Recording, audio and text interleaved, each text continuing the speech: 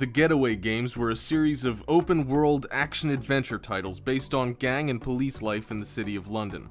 This third installment was originally planned for release on the PlayStation 3 and had been gaining a lot of hype after gameplay elements were shown to the public in the mid-2000s. Sadly, development on The Getaway 3 was cancelled in 2008 in order for the studio to concentrate on other projects. First officially revealed at E3 back in 2005, City of the Metronome promised a truly original gaming experience.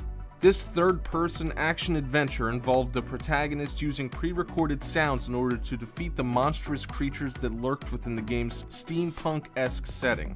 Sadly, it was City of the Metronome's uniqueness that contributed to its downfall. At the time, publishers just weren't willing to take a risk on an unconventional game from a new developer. City of the Metronome has remained in limbo ever since.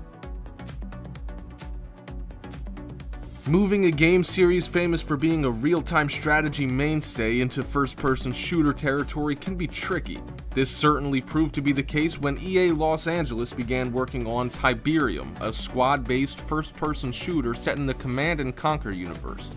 Powered by Unreal Engine 3, the player took on the role of a retired GDI commando forced back into action. After 2 years in development, EA cancelled Tiberium in late 2008 as it didn't meet their quality standards. Making a video game based on everyone's favorite, mildly psychotic detective may sound like a great idea, but in the end, it just wasn't meant to be. Dirty Harry was a third-person action shooter game in which players took on the role of Clint Eastwood's Inspector Harry Callahan. Intended for a multi-platform release in late 2007, Dirty Harry was cancelled in March that year as publishers Warner Brothers were unsatisfied with the quality of what had been produced so far. A shame, as the game was said to have Hollywood A-listers ready to lend their vocal talents and even contained moral choice mechanics. Irrational Games, the company behind the amazing BioShock series, started work in 2005 on a cooperative first-person shooter zombie game.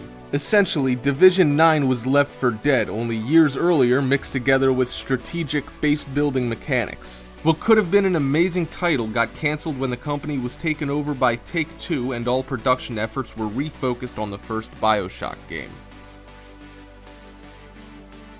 First announced way back in 2005, The Outsider was to be an open-world action stealth game from Elite creator David Braben.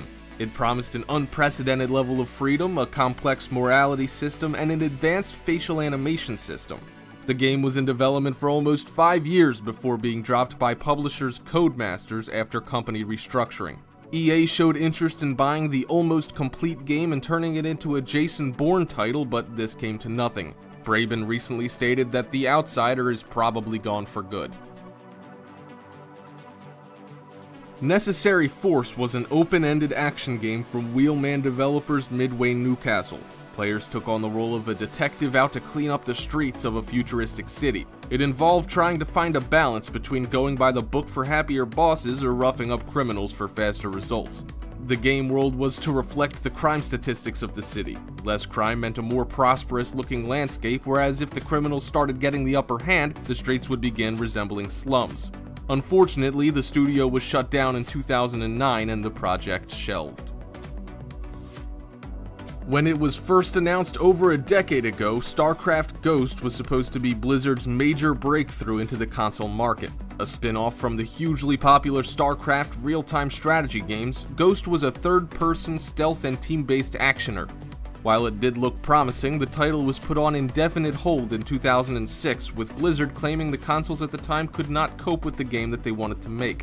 But in 2014, Blizzard announced StarCraft Ghost's status had moved from being on hold to cancelled. Not all assets from StarCraft Ghost were lost. The game's protagonist, Nova, shows up in one campaign mission of StarCraft II Wings of Liberty. She also features in Heart of the Swarm and several StarCraft novels.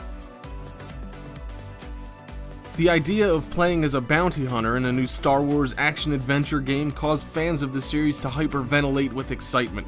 It was to be the first ever Star Wars game to receive an M for mature rating, mainly due to its adult themes and character motivations throughout the story. This was a dark and gritty Star Wars, something that fans had been crying out for.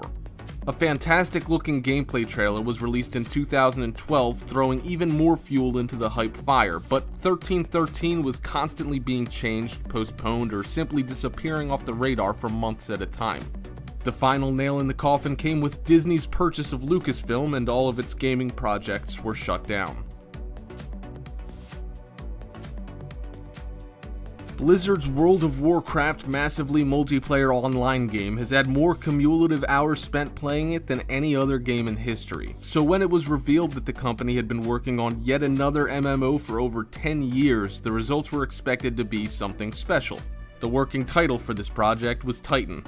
Taking place on a near-future version of Earth, which has just successfully fended off an alien invasion, players would join one of 3 factions waging a cold war over control of the planet. The game could be played in first or third person, and many comparisons to Team Fortress 2 were made. Some thought this could have been the PC rival to Bungie's console-exclusive Destiny, only with extra MMO elements added. In the end, Titan got cancelled. While Blizzard wasn't overly specific about why, the general consensus seems to be that it simply wasn't good enough.